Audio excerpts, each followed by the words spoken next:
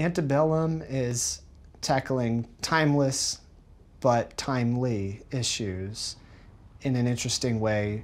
You should not be able to know where this film is going. And that should be the way to keep the audience engaged and looking at the details.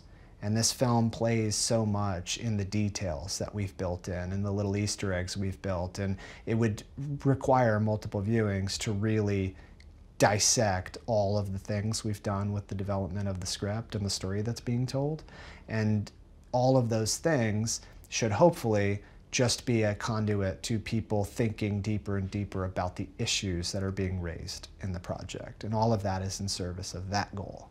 And I think that that is an interesting way to approach these big, very big cultural themes. She's amazing. What an absolute talent. And she hasn't had that leading role yet, so it would be a real breakout piece.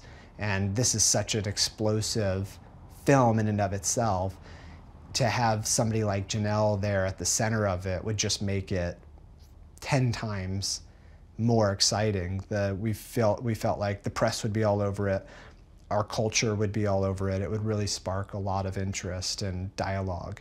And so that's when we got the project out to her team, and she responded very quickly that this was something really interesting and scary and something worth exploring.